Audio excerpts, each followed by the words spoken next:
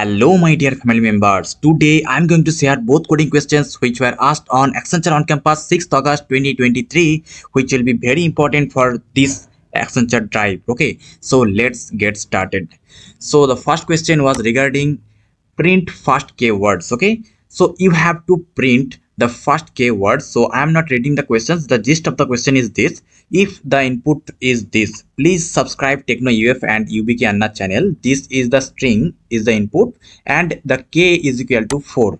Then the output should be first 4 words. Okay, that means please subscribe Techno UF. Okay, so output should be this. If let's say input is 8, then output should be the whole. Okay, that means first k words, that is 1 2 3 4 5 6 7 8. Okay, so these 8 words will be printed. So I hope you understood. Okay, and you have to check the negative test case as well. That means let's say the total strings length is 8 and I am trying to print first 9 words, then this will not be okay. That means you have to print -1. Okay, so I am not checking that condition, so I am giving you that task. Please do that. Okay, I am showing you all those answers in Python and Java both, so wait for the second questions as well, which is advanced coding questions. So at first I'll solve the problem in Java, then I'll solve the problem in Python as well. Okay, so just wait. And what should be our approach to the solution? So what can I do? That is, let's say this is the string. Okay, so if we split the string on the basis of spaces, then whenever the spaces comes, the strings will be splitted and this will becomes an array or a list. Okay, so the array will be looks like this. There will be a space between, there will be a comma between all the spaces, and there will be quote as well. Okay, there will be quote as well, but I'm not giving as of now. So the converted string will be look like this. Okay, so from this string, as you have splitted the strings, these strings on the basis of spaces, then this becomes a array of strings. Okay, now we have to run a for loop up to k value. Okay, up to k value.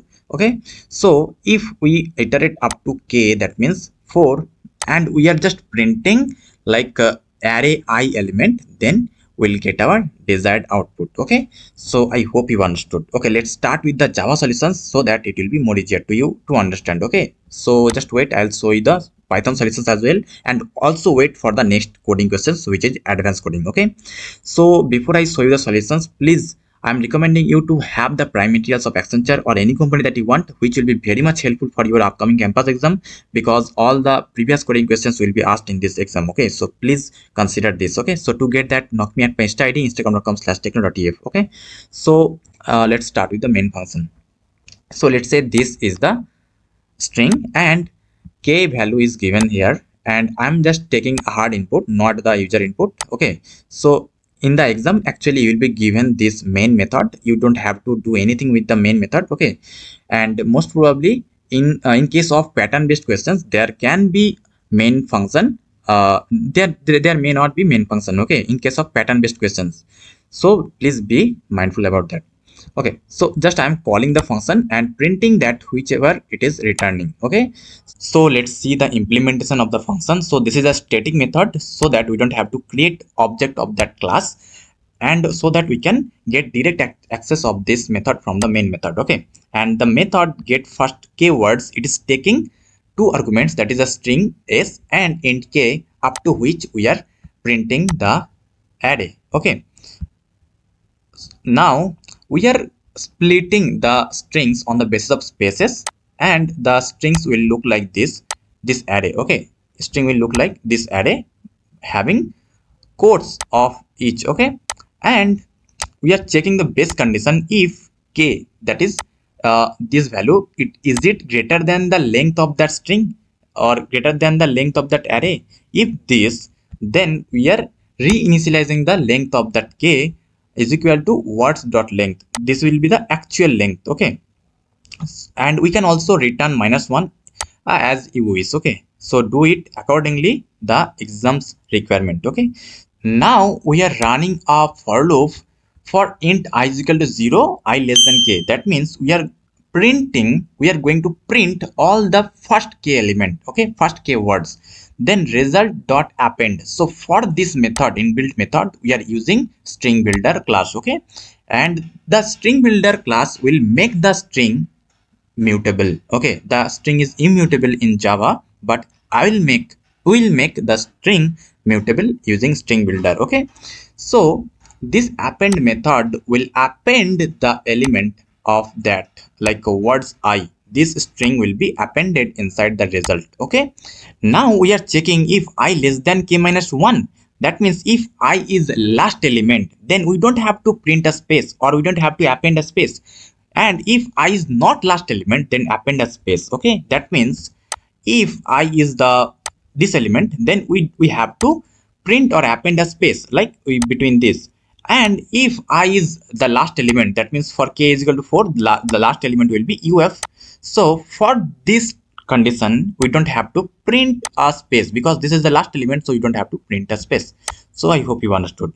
Okay, now we are just returning the result dot toString, so that result string builder will be considered as toString. Okay, so I hope you understood. So let's run it and check if this is giving right output or not. So for this k is equal to 4, the output should be please subscribe TechnoUF, and for k is equal to 8, the output should be full, like please subscribe TechnoUF and UBK Anna channel. Okay, so I hope you understood. Actually the input was different, but still I'm taking this for understanding. Okay, so let's go to the Python solutions. So this is quite same as Java. So at first we are going from the main method. So this is the string, and this is the k value, and we are just calling the function and printing whatever it is returning. Okay, text is the string and k is the value of the integer. Okay, so first k words, this is taking two arguments, s and k, string and the k value, and we are splitting the s string on the basis of spaces.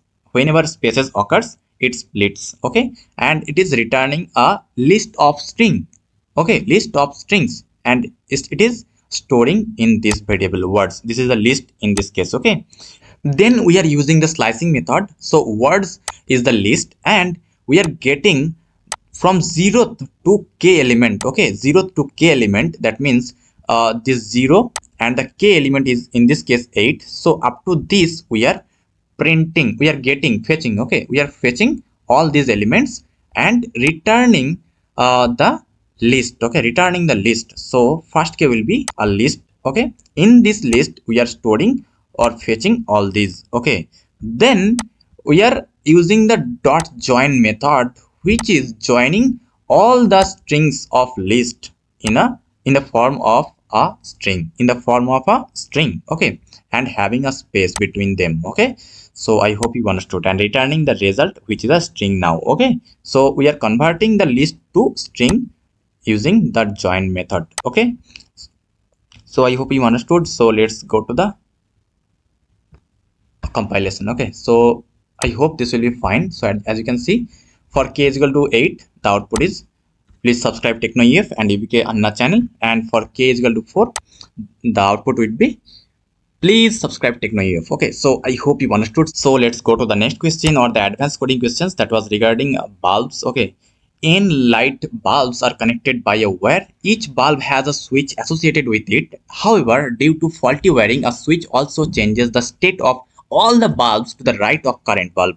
Given an initial state of all bulbs, find the minimum number of switches you have to press to turn on all the bulbs. You can press the same switch multiple times, and note that 0 represents the bulb is off and 1 represents the bulb is on. Okay, so as soon as we get the example, we'll get understand. Okay, just wait. So basically, what's the task? The task is we have to check if the current bulb is off, then we have to turn on, and as soon as we turn on the bulb, the all other bulbs will be swiped. That means if those are on, then those will be off, and if those are off, then this will be on. Okay, so let's go to the example so that this will be easier to understand. Okay, so 0 means off and 1 means on. Okay, so the bulbs are 0 1 0 1. So off on off on. The output is 4. How? I am explaining. So at first we are at first we are checking that if the first bulb is off or not. So if it is off, okay, so as it is off, so we have to on it. Okay, we have to on it. So we have made it on, and we have to increase the count. So at first we get the count 1.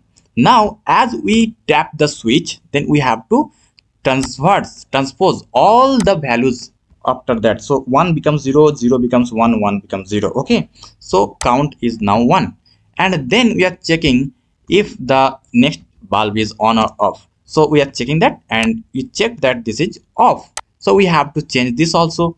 So we have changed this, and also as we have turned on one switch, then we have to transverse all the remaining bulbs. So 1 becomes 0, 0 becomes 1. Okay, so then in the next iteration, in the next bulb, we are checking if it is off or on. So it is off, so we have to convert that to on. So 0 becomes 1, and we have to change the state of the next bulb. So 1 is becoming 0. Okay, so that's how the count becomes 3.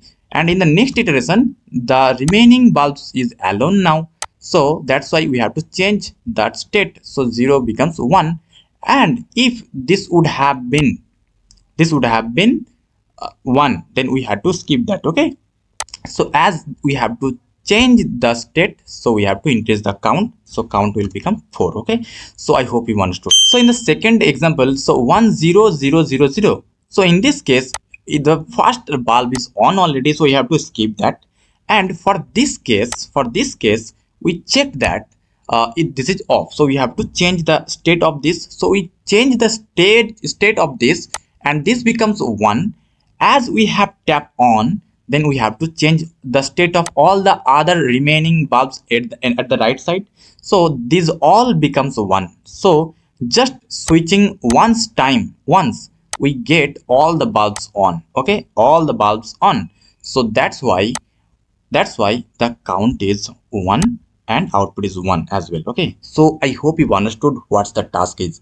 So basically I'm going to solve the problem in Java and Python both, so please wait, I'll give you the solutions and explanation as well, so please wait. Okay, so what I will do, at first I will run a for loop, and we will check if the current element is off or on not. That means if this is equal to 0, then we'll reinitialize the value of that position as 1, and we'll also reverse the state of the remaining right side bulbs. Okay, so let's go to the solutions part.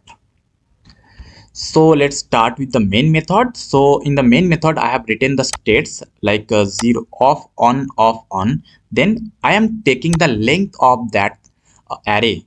Okay, I am taking the length, that is n, and I'm just printing the returning values of this function. Okay, so let's go to the implementation of this function, bulbs. Okay, so bulbs are having 2 arguments, that is an array and the length of that array. Okay, so the array is containing only the states of that bulbs. Okay, those bulbs. So at first we are running a for loop for from 0 to nth element, that means the last element of that array, and we are checking if the first element or the current element is 0, that means if it is off, then we are changing the state of that current or that positions element, that is ai is equal to 1. So if this is off, then we have to make it on. Okay, and as we have made this on, so we have to increase the count. So we have to initialize this count variable in count is equal to 0, and in the same time we have to increase the count. Okay, increase the count, and as we have changed the state of our element, then we have to change the state of the other remaining elements of the right side. So we have to run another for loop which will start from the I plus 1. Okay, j is equal to I plus 1. As we have changed the ith element, so we have to start from the I plus 1 to the nth element, that means the last element. Okay,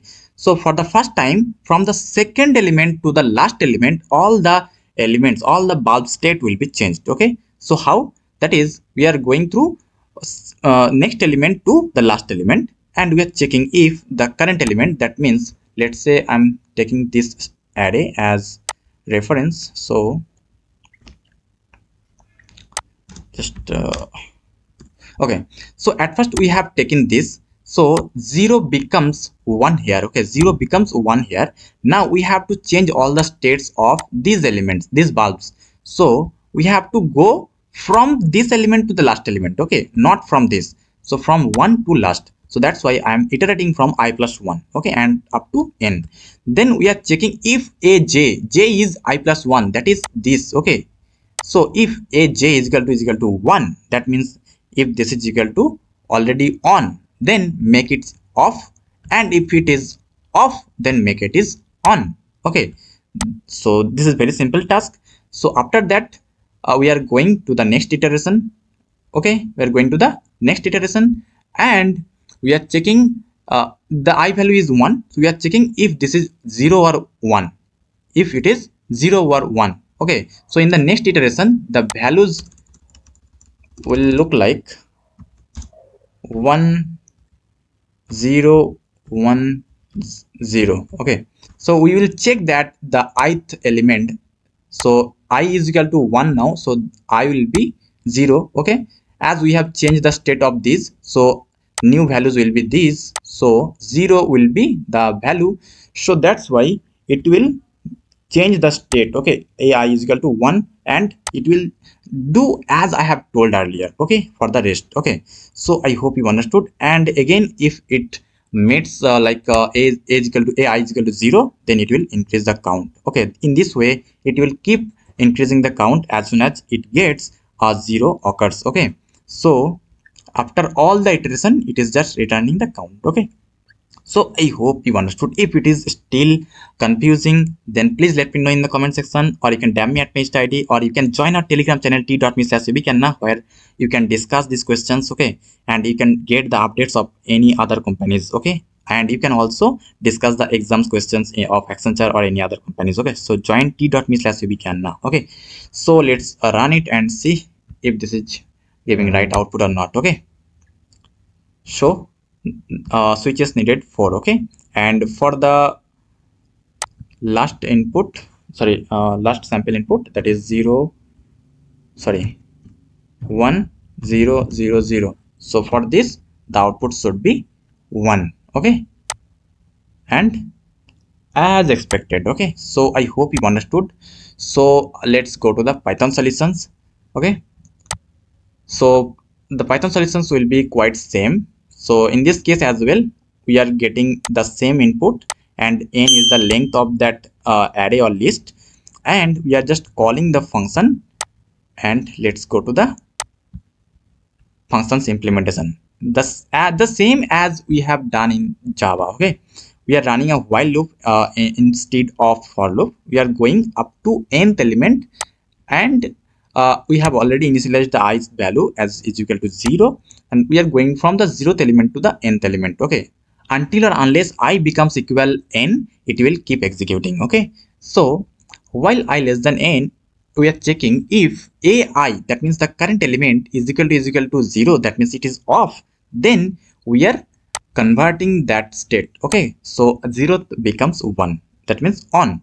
And also in the Java, we are going from, we have gone from the I plus 1 element to the last element. So here also we have initialized at first that j is equal to I plus 1, then we are going from the I plus 1 to n. Okay, so the same case, just little bit syntextual exchange. Okay, so then we are checking if aj is equal to 1, then we are changing the state of the right side element. Okay, or if it is aj is equal to 0, then we are changing the state as 1. Okay, and after all, we are increasing the count as soon as we get that the current element is equal to 0, and we are changing this. Okay, that means we have to increase the count. So that's all we had done here, nothing else, nothing rocket science. So let's run it and see if this is giving right output or not. Okay, as expected. Okay, so for the second sample input, actually the questions was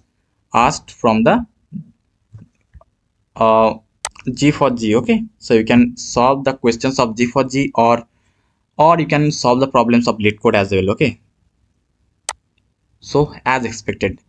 So I hope you found this video helpful. So if you found this video helpful, then please subscribe this channel and watch the playlist regarding any company that you want, and please subscribe our UBK Anna channel so that you can get the latest updates of latest questions of Accenture. Okay, so thank you for today's session.